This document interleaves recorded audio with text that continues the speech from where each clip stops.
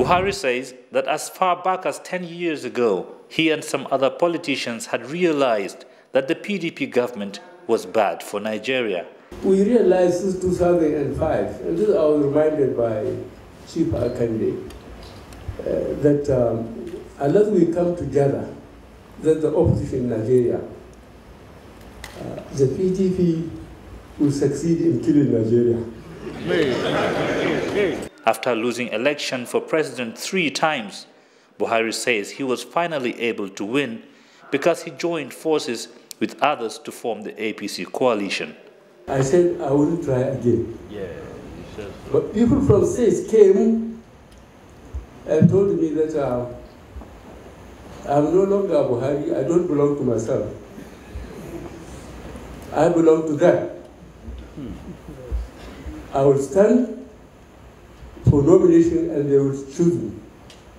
So that happened, and for the first time, I arrived here. Ogbonnaya Onu is the Minister for Science and Technology. He is the author of the 25-chapter book. Onu says the book is the story of how Africa's first successful merger of major political parties made history by winning Nigeria's 2015 general election. The book that has just been presented to you describes an event that is not only unique, but historic. This event has never happened in Nigeria and also has never happened in Africa.